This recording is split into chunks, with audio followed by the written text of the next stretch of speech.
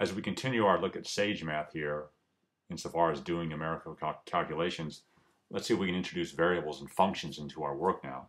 So for instance, in electricity and magnetism, we know 9E9 is that famous constant K that goes into all Coulomb's law and electric field calculations. So why don't we just define it in our worksheet here as 9 times 10 to the ninth. So I'm going to press Shift-Enter now. And if I just hit K and press Return, you can see that K is now forever defined as 9E9. So I have a nice constant I can use around. So if I wanted to calculate the force between two charges, I could just type K times 10e minus 9 times 5e minus 9.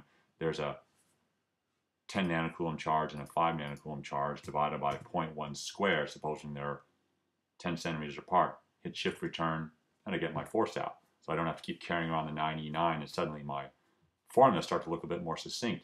I can even define the values for the Q's themselves, of course. Say I have a 1 nanocoulomb charge like this, Shift-Enter, and Q2 here is maybe a 15 nanocoulomb charge, something like this, Shift-Enter.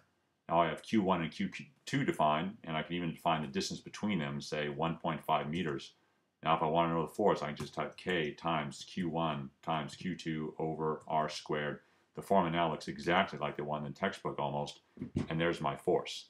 So keep in mind that the computer isn't going to allow you to do something like this, Q1, Q2 over R squared, because the computer doesn't know where to put in the multiplication. You get a horrible error if you do that. Let's just delete this thing here, because you always have to remember that the computer in this sense here doesn't understand where the multiplication should go. I forgot all the stars in there. So you should always use variables whenever you can when doing these computations, because now, for instance, you could go back, suppose the distance between the charges changed from 1.5 meters maybe down to just 0.5 meters. I can just change R, don't forget to hit Shift Return to make that the new value. And now if I just hit Shift Return on this same line here, it'll be auto-computed for me with the new value of R in there. And the same goes for the Q's, which I might have up here as well. I can change Q2 maybe to something like 5 nanocoulombs. Shift Return after that. If I go back down to my formula, another Shift Return, I'll get the new computed value of the force there. So see, it's all very nice using these variables and stuff. Let's even ratchet up another step and put a function in there. Suppose I wanted to find something like f of x is equal to x squared, just like you would in your calculus book. Shift Return after that. Now f of x is forever x squared. So if I do something like f of 5, I'll get the 25 out. Very nice. So I can even keep going, even define full-out Coulomb's law. Let me just redefine f here. K is already going to be in there, but sort of the parameters for this function would be Q1, Q2, and even R in there.